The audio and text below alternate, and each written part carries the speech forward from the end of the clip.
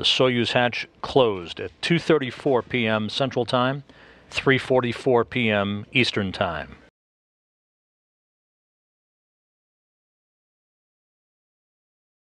The Soyuz springs on both sides of the Soyuz station interface will push off against one another to allow the Soyuz to back away to a short distance, and about 3 minutes after that undocking is executed, there will be the first of two separation burns. First, an 8-second burn of the Soyuz engines to accelerate the opening rate of the Soyuz from the Poisk module, followed a minute and a half later by a 30-second burn of the Soyuz engines that will send it to a safe distance some 12 kilometers away from the International Space Station. That will take about 3 hours to execute.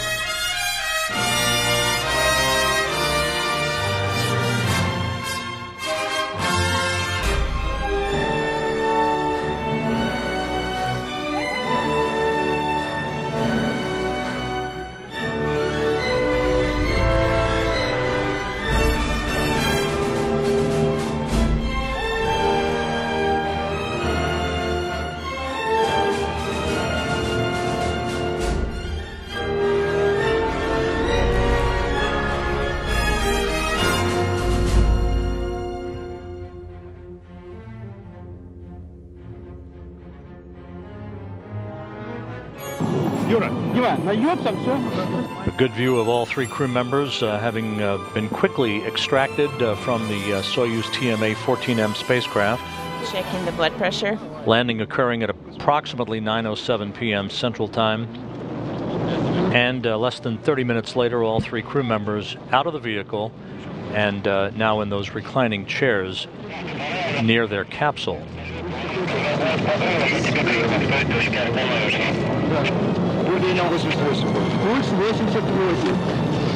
Checking pulse.